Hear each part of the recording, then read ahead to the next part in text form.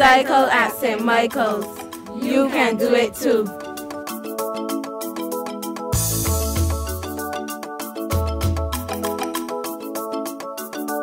What we do here is we try to recycle them for the good of the earth, not just to raise money for the school, but to make the earth a better place for our generation and generations to come.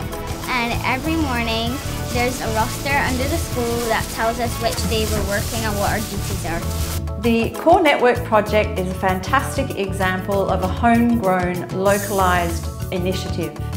It is focused on including community groups and community members in their active participation in recycling for the benefit of their community. The CoRe Network, or Community Recycling Network, has been a one-year project funded by the Coca-Cola Foundation.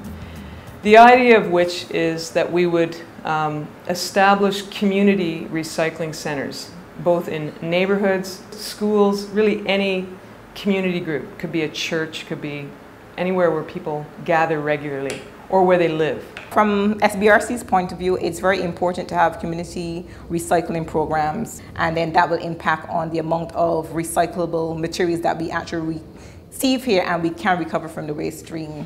But the big problem is that a lot of people don't know how to recycle. They don't know what to recycle, and they don't know how to do it. The CoRe Network's job, in my mind, has been to educate as many communities as possible and to set up example communities, or if you will, practice sessions where we can sit there and go, okay, well, this really works in a community like a school. In a primary age level school, this works. In a secondary school, well, that doesn't work so well, but this works. Because you're dealing with different types of people, different groups, and they may approach the problem in a different way. It is relatively easy to maintain our recycling centre because we did an educational program first, where parents were told what can be recycled and how you need to recycle the stuff. You can't just bring any old thing and throw it in here, or any dirty thing and throw it in here. So the students help to remind their parents, and the parents in turn cooperate and bring the stuff that we need to recycle.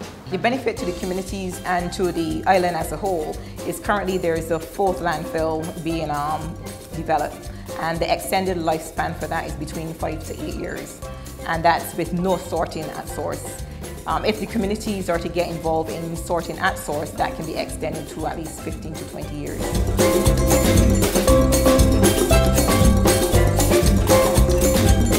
People are becoming more aware of recycling. We're starting actually to see some people separating their stuff as well. And we even had some kids that came here on a tour, and they saw the stuff that we were doing, and they advised their parents. They went home and advised their parents to recycle. Since we started in October, we have collected over 11,000 items that did not go into a landfill. It's definitely increased the number of items that's not going towards the landfill from March. We've actually doubled in the last quarter, and right now, to date, we've collected about 20,000 items. We've been able to benchmark best practices in a number of different community groups, from nursery schools to primary schools, secondary, neighbourhoods, businesses. There are so many different organisations and communities that we've been able to include in this program. And it's a blueprint, it really is a blueprint of how recycling can be done in Barbados with the support and encouragement and participation of the people of this country. And we can show other people, what they can do. So if you're a secondary school in Barbados, we can show you examples of other secondary schools that are successful.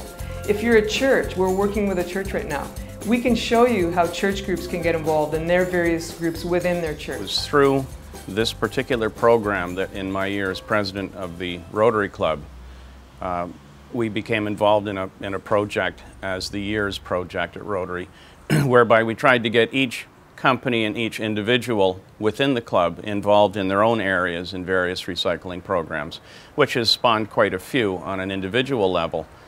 This year I'm working on the corporate level to try and make sure that every company that's represented within the Rotary Club is in fact a green company.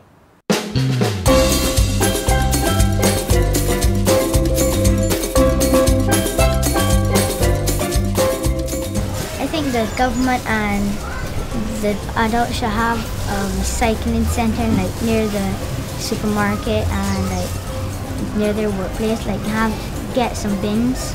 Well, it would be great if the Barbados government would just pick up glass, plastic, and metal and cardboard on different days. It's going to be quite a while before that happens.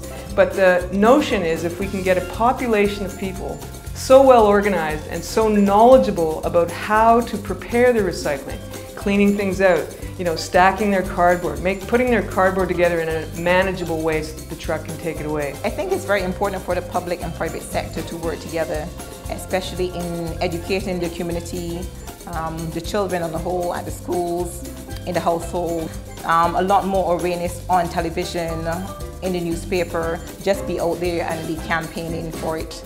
What I would like to see with the CoRe network for the next year or so is that they could get more schools involved.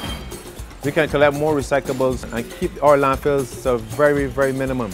We would like to have a more whole school approach, not only with the members of the club, but also with other students within the school community.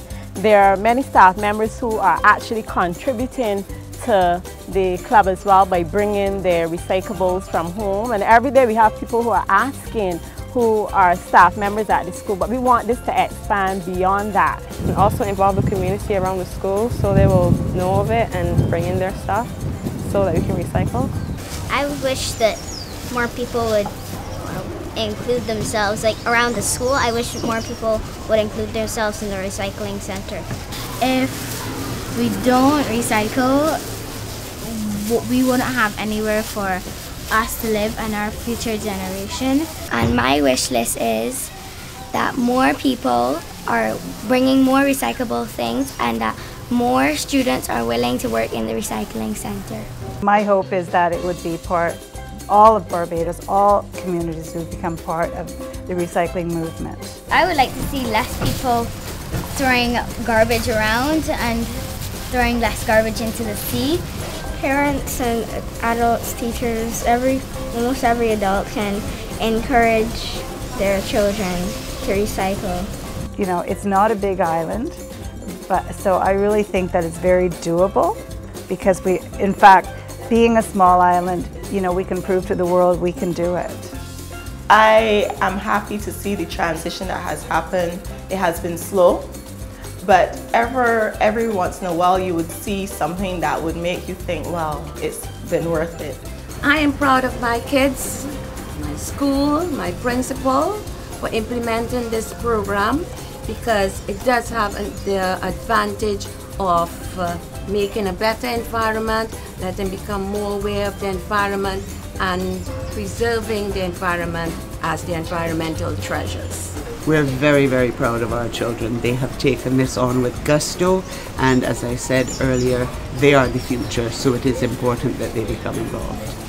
I am extremely proud of the members of the club who have really been contributing to the center because they're taking responsibility as young citizens of St. Michael's School and of Barbados.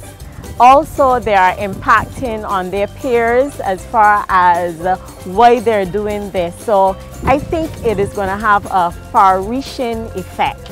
And that is why I'm so proud of them. I think the schools are doing a tremendous job. From all reports, I've seen awards being given out to various schools, and it's unbelievable the amount that they bring in. So the top few things I think that have come out of this on the school front, the schools I've been working with. Firstly, just a much higher level of awareness of the environment in general coming out of the recycling program. Secondly, the students are taking the information home to their families, teaching their families, and they're having conversations at the dinner table. But thirdly, really, is just a general helping the environment in Barbados, especially when it comes to solid waste at the landfill. We're reducing the number of valuable items that have been going into the landfill. Every country has their own way of recycling, and in Barbados we've been able to maintain and certainly develop and maintain an initiative that is achievable in the current environment here in Barbados. I'm just very pleased that someone like the Future Trust is involved with this. You have been there since my kids were young, and you've been trying so hard, and finally I think you're going to see the success that you've been working towards. The next phase, as far as I'm concerned, really is going to involve more funding. If we are able to continue this program if we were able to use what we've learned and move forward and get into even more communities and ideally train more people just like myself to go out and teach this very valuable information. I think that would be a big benefit to Barbados. We wanted to thank the supporters to this project, the Coca-Cola Foundation. They have enabled the project to be initiated and certainly for us to do more work in ensuring that the lessons learned in this project can be expanded and shared with the wider community. Thank you to the Coca-Cola Foundation from the Green Recycling team. Together we can protect and preserve the environment. Thank you to the Coca-Cola Foundation.